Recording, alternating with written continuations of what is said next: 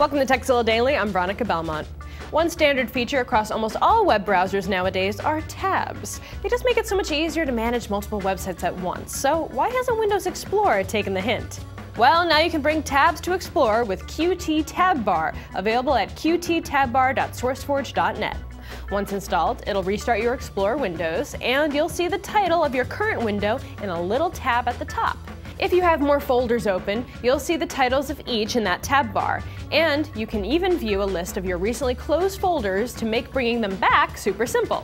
So get a hold of those Explorer windows and bring them under control with QTTabBar.